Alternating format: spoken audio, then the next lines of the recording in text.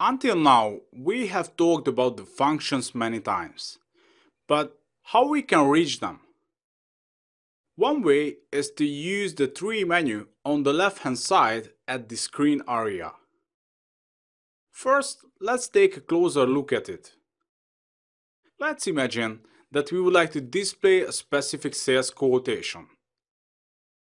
How can we reach that function from the menu? Well, SAP classified the sales processes under the node Logistics.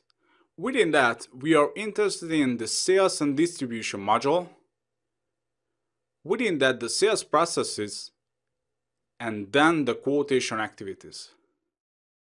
Here we can see three different functions, one for creating a new quotation, and one for changing and displaying an existing quotation. The next question is how we can execute them. Well, just simply double-click on the function and the system executes it in no time. As you can see, we got a different screen that says Display Quotation Initial Screen, and we got a different menu up there, a different application toolbar. The system disabled some buttons on the standard toolbar, and the screen area is also changed. So we navigated here using the tree menu, but how can we navigate back? Well, we are already talked about the standard toolbar, but we haven't pushed any button on it yet. So let's do this. We have three navigation buttons. The first one navigates you back to the previous screen, the second one exits from the current function, and the third one terminates the current function. Right now we want to simply exit from the current function, so let's push that orange exit button. The workflow is the same if we want to display an existing sales order. We double-click on the desired function, and the system brings us to a new screen. Now we are in the Display Sales Order function. The menu bar, the title bar, the application toolbar, and the screen area is also changed. Finally, pushing the orange exit button brings us back to the main screen again. So far I mentioned the word functions many times in this course, but the proper name for them would be the transactions. In SAP we execute transactions, not functions, so from now on let's refer to these functions simply as transactions. So to create a new sales order, we have a transaction. To change or display an existing sales order, we have another transactions also.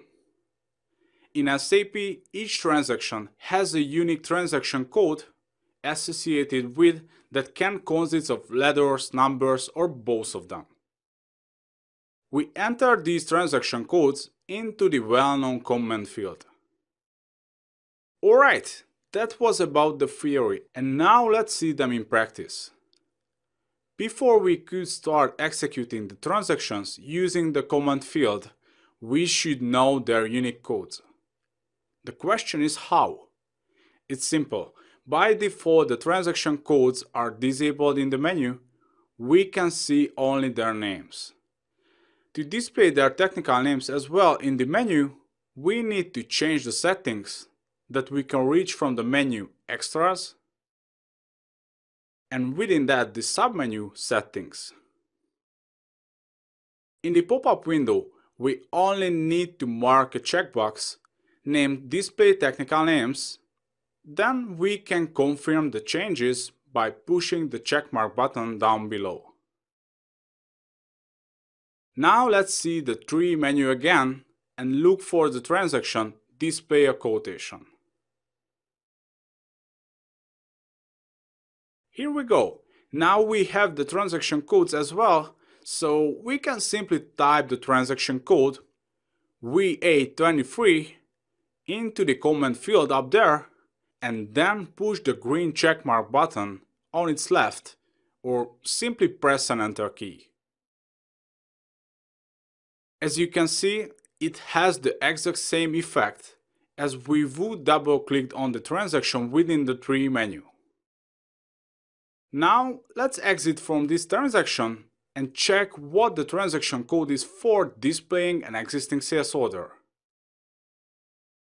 Well, it is the VA03. Now let's type it into the command field and execute it by pressing an Enter key.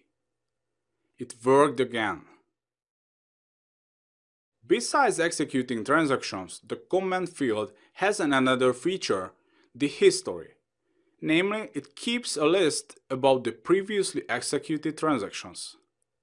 We can reach this list by clicking on the downward arrow on its right, then simply choose the transaction that we want to execute again, and press an Enter key. Here we go, we executed the display a quotation transaction again. Until now, we executed only one transaction at a time, but in reality, we often execute multiple transactions at the same time. But how this can be achieved? Well, this is what I want to share with you next.